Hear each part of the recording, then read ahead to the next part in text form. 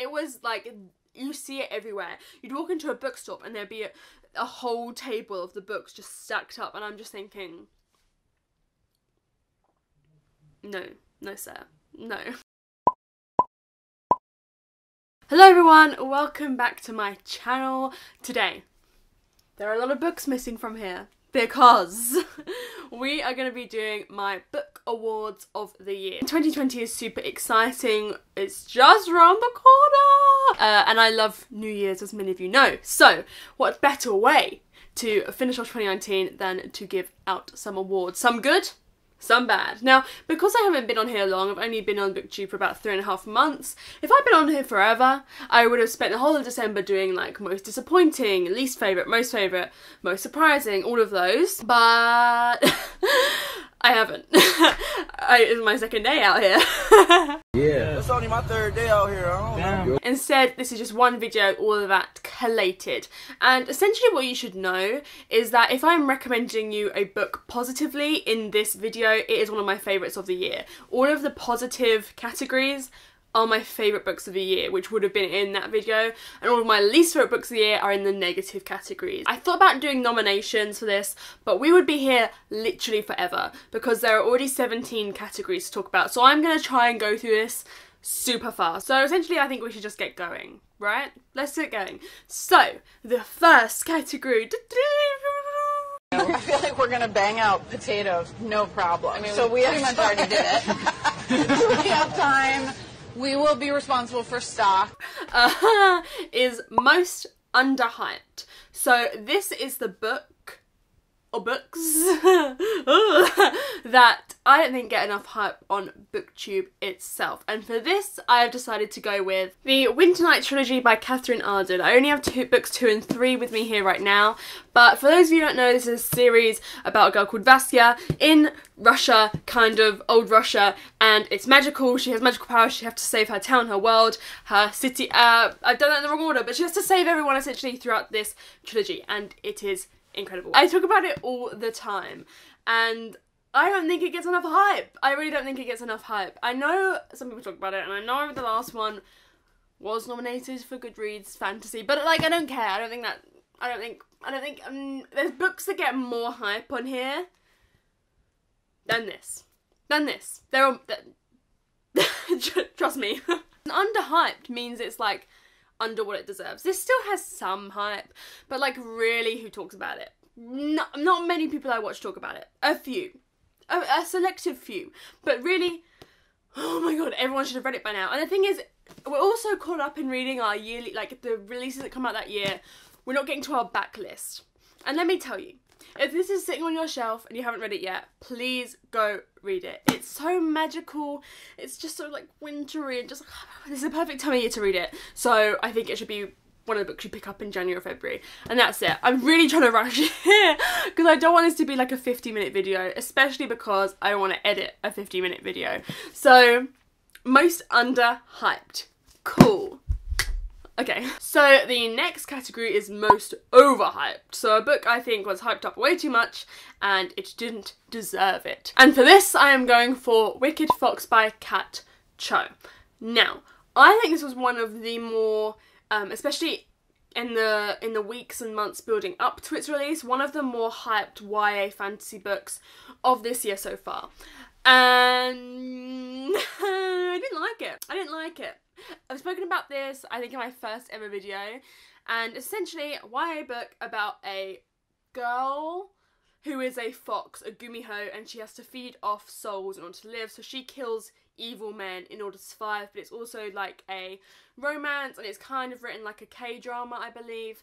I think that's what some people I watched have said. A few people like this. A few people who whose opinion I hold in high regard liked it. I feel like it could have been like such a cool fantasy storyline, but we got so caught up with the romance, and I just didn't care. I didn't care about the romance. I wasn't there for it. I wanted all the gumiho mythology. They were the best parts. There were a few chapters, I think, where you just had a little bit of the mythology around the fox, and it was top tier. It was really good. And then the romance, I just didn't care, and I felt like at the same time so much happened that there wasn't enough depth, but at the same time nothing happened. Like, we were kind of just like blip, blip, blip, blip, you know, like that's really weird, but we were just like dipping our toes in lots of different plot points, and I just felt really underwhelmed by it. So I don't think it deserved all the hype it got earlier this year. That's just my opinion. That's my opinion. And your opinion doesn't count. So the next category I thought of was Best Character. And for this I'm actually going with Best Characters. And I'm going with Girls of Paper and Fire by Natasha Yang. This is one of my favourite books of this year so far, as all of the positive ones are. This has been spoken about quite a bit, but we follow Lei as she becomes a paper girl, who are basically girls who are forced to sleep with the king and be his, like, slaves in that way. And it's kind of her story of finding love in such a difficult situation, and her strength, her personal strength. It's a really, really great book, and I cannot wait to read the sequel, which is Girls of Storm and Shadow. Don't they look so nice next to each other? Yes, God!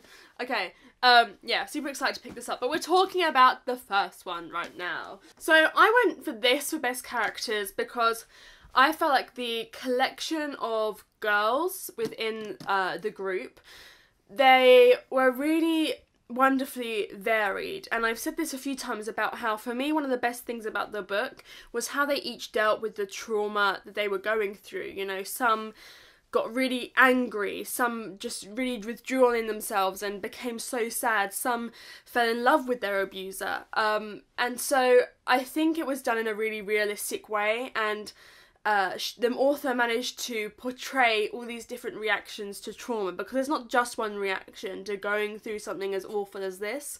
There are many, and for me that's why I felt like all the characters represented something, and for me it was really a highlight of this book, all the different girls, and I really hope that in the rest of the series we get to spend some time with them. I don't know if we will because of how this one ended, but to me they were a real highlight of this book, having such unique cast of characters that she managed to show really human reactions in, even if we didn't spend a lot of time with the girls, and also just the whole cast of the other staff in the castle as well. All great characters. So yeah, definitely one of my favourite books of the year, and if you haven't picked it up, I think this is a really, really great release to pick up, and I hope the sequel is going to be good. Next, I am going with Best Villain.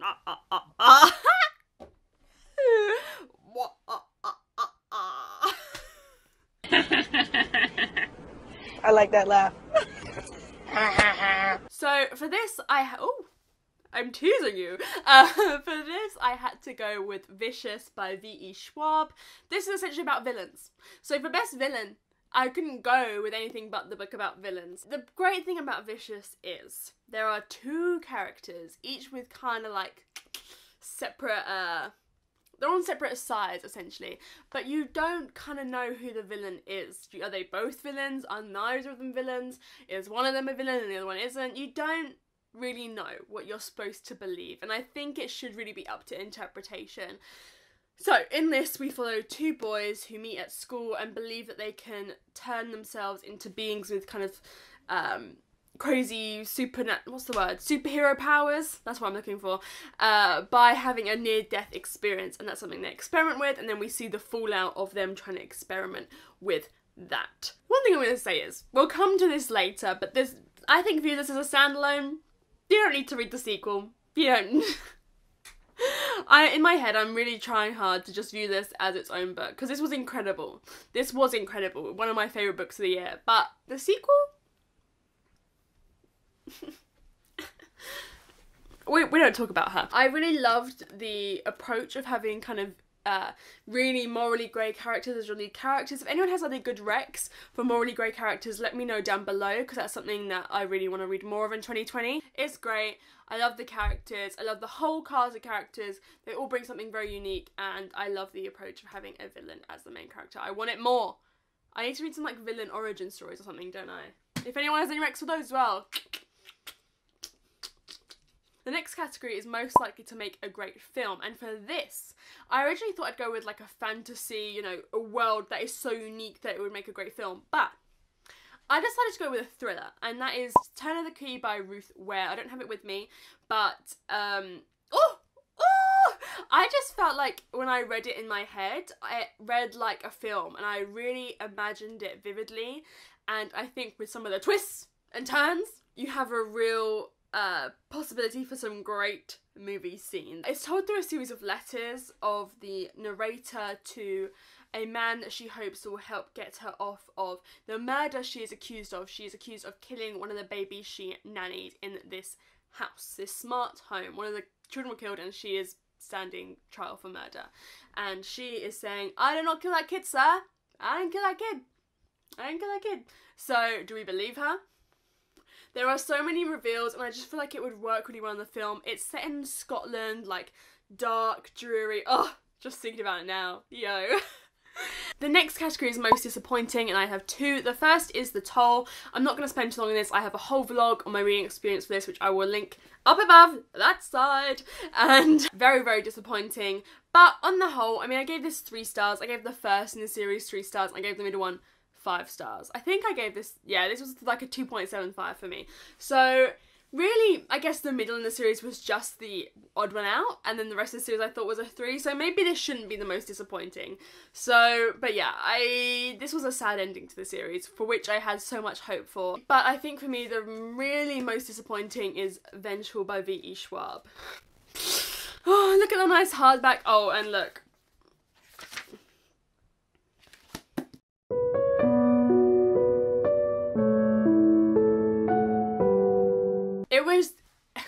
This was 2 stars for me, and I can't even, it was just shocking. It was just bad. It was bad. I felt like this should just be a standalone, and I've heard rumours that there may be a 3rd in this series, and let me just tell you, no ma'am. No ma'am. Please just write some of your other brilliant books that I've heard so many wonderful things about. Don't carry this on, because it doesn't need it. I just felt like it was pointless. Nothing really happened in this story that made me excited or really advanced the characters along, or at least I didn't feel it. And the introduction of the other characters just wasn't needed. We should have just spent more time with the characters we actually cared about. I just didn't understand why this existed, and it was so boring. I was just so bored. I made myself read this so quickly just to get through it, because I don't DNF books, and I was sure as hell ain't about to DNF a book I paid $26 for. No ma'am. I'm reading it. If I pay that money, I am reading it. So yeah, really, really big disappointment for me.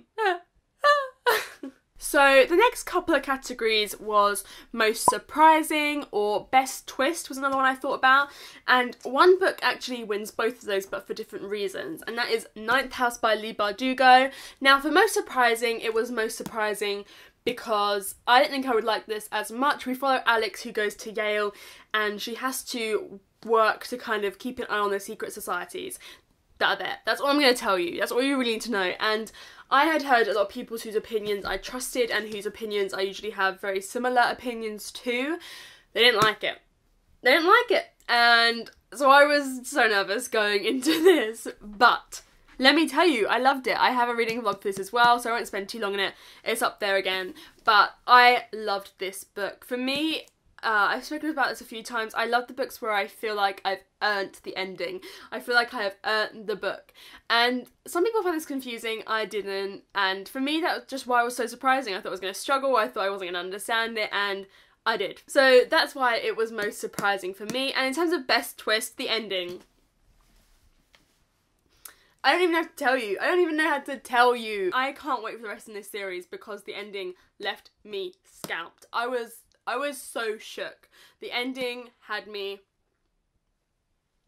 So I can't wait for the rest in this series, and if you haven't picked this up yet, don't be afraid because I liked it. There's nothing wrong with my views or beliefs because I have freedom of speech and everything I'm saying is true.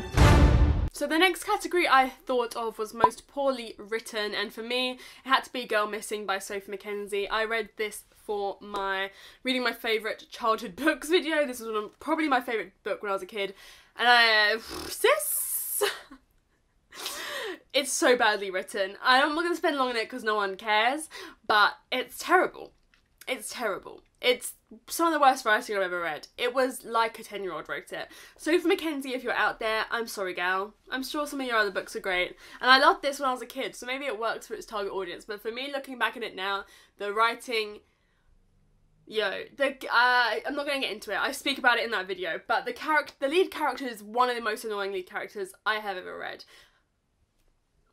She is the most selfish lead character I've ever read. And people call her out on it, but then I think you're supposed to believe that she's entitled to act the way she's acting. It makes me so angry just thinking about it. It makes me so angry anyway.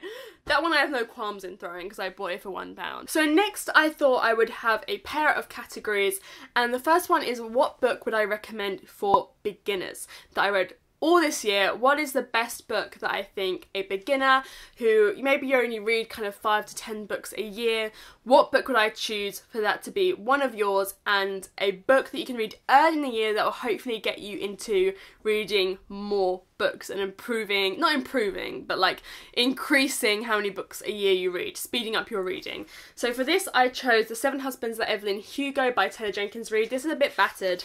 She's been through it. A lot of people have borrowed this from me. In this we follow an old Hollywood starlet as she tells the story of her life.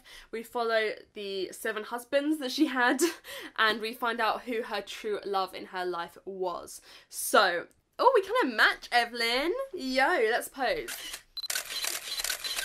I look like I have no bra on, yo. I thought about giving this to best character as well, but it was just pipped to the post. But Evelyn is an amazing character. Her life is so well formed. We learn so much about her, and it's a really, really great character study. I don't care as much for the Monique storyline, which is the journalist who is writing the story of her life. Monique has her own little storyline.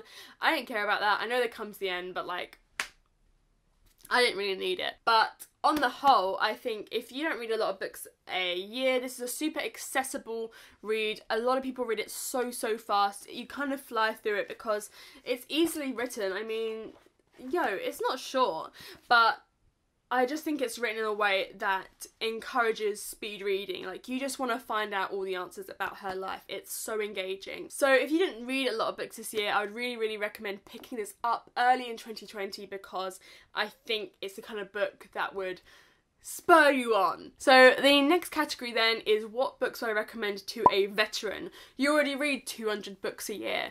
Girl, you are flying through it. So what would I recommend to you? What would I recommend to you? I would recommend the Goldfinch by Tonatart. She's thick, and she doesn't look thick, but let me tell you, she is 860 pages. So if you are someone who reads loads of books a year, you're already reading at a super fast pace, so the length shouldn't scare you off. And I think this is such an ambitious book. I think it's something we should all read. I gave it 4 stars. There are a few bits of it that are a little bit boring, like, you know, but on the whole, I think it's one of the best long-term looks at someone's life I've ever read.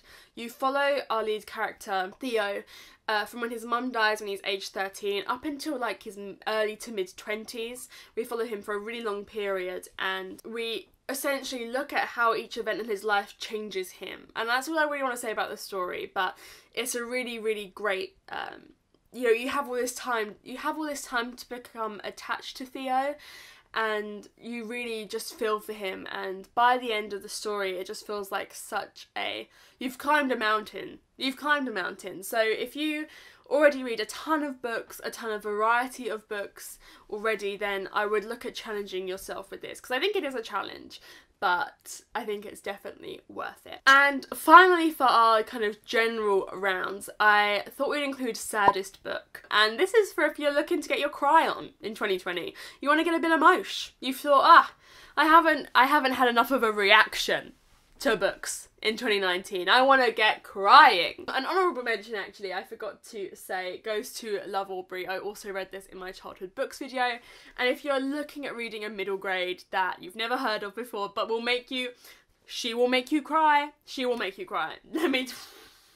Yeah, an honourable mention goes to this, but the one I've actually chosen is All the Light We Cannot See by Anthony Doerr. This follows a young girl and a young boy from kind of the onset of World War II, I believe. Hang on, I read this right at the start of the year. Yeah, from the onset of World War II up until kind of the end, as their stories eventually merged. And let me tell you, this book had me. I think for the last I don't know, probably like 150 pages, your girl was crying non-stop. And it was like 1 in the morning, and me and my boyfriend, we lived together, we should have gone to sleep. And I was like, this book just takes you, it grabs like that, it grabs your heartstrings. It says, sis, I ain't letting go. I ain't letting go. A majority of its chapters are kind of like 2, 3, 4 pages, super short, and so it lends itself to readability as well. I think it's helpful to recommend books at the end of the year that are helpful for people to read at the beginning of the year, because we all want to get ahead on our Goodreads goal at the start of the year, don't we? I mean, I know we all do. So I think this really lends itself to that and to flying through it. So yeah, if you haven't picked this up yet, do it. So now we are getting into my bests of a few different categories. And how many categories have we got? 3. So I've thought of 3 other little characters, my best of, not my best book, but my other little, I want to shout them out. And then we've got my least favourite and my favourite book of the year. Are we ready? I think we're ready. First, we are doing best non-fiction book I read this year. As you all know, I love non-fiction. I have gone with This Is Going to Hurt by Adam Kay. So this is a story of a junior doctor here in the UK in the NHS. He's not a junior doctor anymore, but he was. And it's essentially his diary. So as you can see, so there's diary entries on every page and it just takes us through what he was experiencing at the time. And let me tell you, it is heartbreaking. It is heartbreaking what our doctors were going through then, when the NHS had more funding than it does now, and it makes you think what they must be going through now. And I would recommend reading this even if you're outside of the UK, because it is relevant to all of us. And especially if you're in the UK, the NHS is really under threat at the moment, and it's something that we need to save. So yeah, I loved this. I read it in a day. It's a super, super fast read, and it's funny, it's heartbreaking, it's just astounding, and it's so honest. One of the most honest non-fiction books I've ever read. So if that sounds like something you would be interested in, pick it up. Please pick it up. Next is best audiobook. I read quite a few audiobooks in the year of 2019. It was the first time I'd ever really gotten into audiobooks, and it's definitely helped me read the amount of books I've read. And I use SCRIBD. I don't use Audible, I use SCRIBD. If you're looking at trying out SCRIBD, you can get 2 months free with my link below. Open your purse. And I really love SCRIBD because you have an unlimited amount of books you can read, whereas with Audible and other subscription services you can only get 1 credit. SCRIBD has, I think, if I'm honest, a smaller library than Audible, but the unlimited books really is what drew me to it and is what keeps me there, because I can listen to as many books as I want, and they have most every book I want. I say 1 in 15 they don't have the one I want, so it's fine. But for this I have gone with Sadie by Courtney Summers. I loved this audiobook. It is incredible. I think if you're going to read this book, you have to listen to the audiobook. The book is partly from our protagonist's Sadie, her point of view, as she searches for her sister's killer, but it's also told in podcast format of a guy looking for Sadie, as Sadie is now missing. And so we meet her family through the podcast, and let me tell you, the podcast sections were my favourite sections of the audiobook, because you could hear the clocks ticking in the houses and people walking around, shuffling around their rooms, and it really just made it feel so vivid to me. It was just incredible, and the way the music and it just sounded so much like a podcast. It was so good. So I think everyone talks about this, but it was definitely my best audiobook of the year, and everyone needs to go listen to it. If you're gonna go and you think, I'm gonna go dabble in SCRIBD, let me go use Megan's link, then I think Sadie should be your first choice. I recommend it to everyone. When they say, Megan, I need an audiobook recommendation, I say, here you go.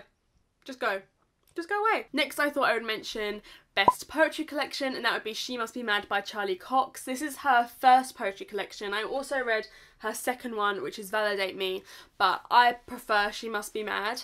I met Charlie Cox recently, and I will link that video up above as well. and it was just the best author interaction ever. She is the sweetest ever. But She Must Be Mad follows Charlie's journey from childhood to where she is now, on her mental health journey, her relationship with herself. It has 4 sections, which are She Must Be in Love, She Must Be Mad, She Must Be Fat, She Must Be an Adult. So those are the kind of, it gives you an idea of what the poems are about. I've come up really bugged up all of a sudden. So relatable. Like, I felt like I related to a lot of the poems in this. And you relate to different sections. So like, I didn't necessarily relate to a lot of the love sections because they were about how difficult it is being in these short-term relationships that a lot of young people are in at the moment, and I ain't never been in that. The guy who was my first kiss I've been with for 3 years, so I couldn't relate to that aspect, but relationships with mental health, relationships with her body were definitely things that I could relate with. So I feel like if you are a young woman or young person in today's society, there will be something in here. There will be a good number of poems which you can relate to, because it just exposes how so many of us are feeling. So I've spoken about Charlie Cox so much. Again, I've listened to them a little bit, but her poetry collections are on SCRIBD, and I want to reread them on there because she narrates them. And let me tell you, from going to her poetry reading when I met her, the poems take on a life of their own even more when she narrates them. So I think listening to that on SCRIBD, and it's so short, it's like 2 or 3 hours, like hardly anything when it comes to an audiobook. It'll be a great way to start off your year, and yeah, just the way she reads them, she's got the most amazing voice to read poems, so I would really recommend checking those out on there. Next is least favourite book. Now, I am currently reading a book that could be my least favourite book of the year. But I haven't finished it yet, so we can't award it that. And to be honest, this book, the book I'm going to talk about, annoyed me so much. So much. It should be most overhyped, but I wanted to save talking about it till now. Okay, it's Normal People by Sally Rooney. It's terrible. And the thing that makes it worse is, I don't know how hyped it is outside of the UK, but in the UK, this was Waterstone's Book of the Year last year. It was like, you see it everywhere. You'd walk into a bookstore and there'd be a whole table of the books just stacked up, and I'm just thinking, no sir, no. Lipstick and my Valentino white. So you basically follow a boy and a girl from when they're very young in Ireland to when they, I think over a period of maybe 5 or 6 years, and they sleep together, they have that kind of relationship, they are kind of boyfriend and girlfriend, then are not kind of boyfriend and girlfriend, they don't see each other for a year, then they run back into each other, and you just follow their relationship. And I just felt we went nowhere. I felt like the relationships didn't change, they just carried on treating each other the way they always had, and I hated the way they treat each other. And here's the thing, I don't think I was supposed to. I don't have an issue in books when characters treat each other badly, as long as we know and everyone accepts and you're supposed to believe that they are treating each other badly. I don't think I was supposed to believe they were treating each other badly. I think it was supposed to be normal. It stresses me out. It stresses me out. I don't know, someone tell me if I'm wrong. Am I supposed to think they are just like, they haven't learned from all their mistakes the whole book? I feel like all these mistakes are made. I'm knocking things off in my aggression. I feel like all these mistakes are made and they treat each other so poorly for nothing. No one learns, no one changes, and it's just, it was bad. I don't understand why so many people love this book. I think it is the most basic ass storyline ever. But anyway, let's talk about fun things, because that is why we are here. Let's get rid of the negativity. Go away. We do not have that in this house. We are gonna be positive. And the thing is, we are so positive in this house, I struggled to pick my favourite book of the year so bad. And even now, I ain't sure. But I cut it down to 2. 2 girls stand before me. I only have 1 card in my hand. So the runner-up, second place for my best book of the year, is The Starless Sea by Erin Morgenstern. This could still be my favourite book of the year. It was incredible. I read this in the same vlog that I read The Toll, so I'll have already linked that. But if you want to check that out and check out my reaction to this, it was one of the most magical stories I've ever read. One of the most special stories I've ever read. And it's incredible. There is not really a way to describe this other than our key protagonist, Zachary, finds a book in which part of his life is told, and he doesn't understand how anyone could know that about him, and it sends him on a winding story of meeting strange, untrustworthy people and being in underground libraries and having stories that turn out to be true but are still stories, and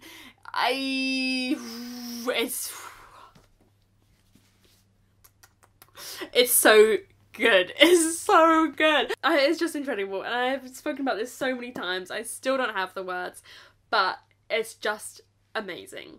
So this was almost my favourite book of the year, but it was pipped to the post by one, and that is... Are you ready? I'm not. The Secret History by Donna Tartt is my favourite book of the year. Now let me explain. This is the first book I read this year. I picked it up on the 1st of January and I read it. Everyone knows what Secret History is about. It's a group of friends. One of them is killed at the beginning and we kind of follow them through this weird ass story of them being weird people, and that's all there is.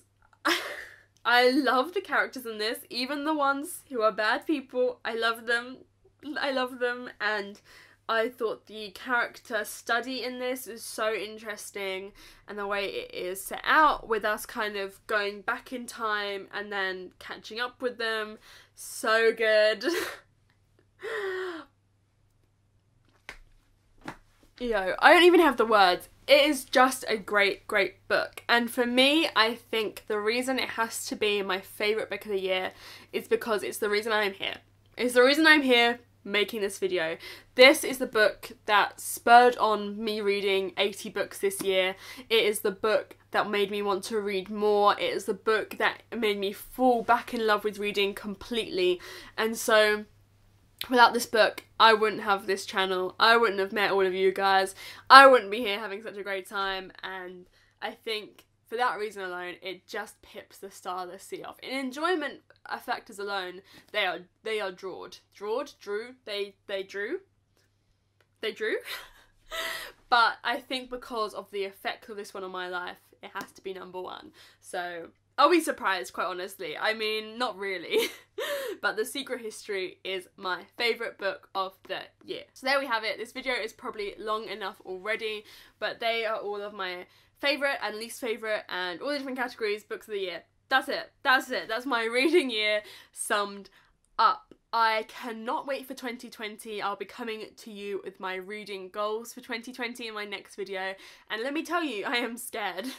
I'm being a little bit ambitious.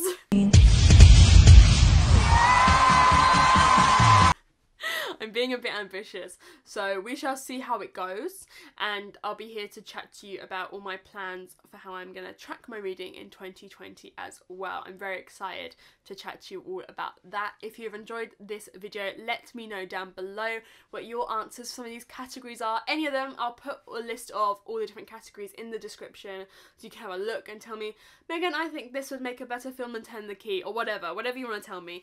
I would love to hear what some of your favourite and least favourite books of the year have been. So thank you as always for watching until the end. I cannot thank you for all the love and support I've had in 2019 in such a short space of time, and let me tell you, we are going to have so much fun in 2020. It's going to be a really, really great time.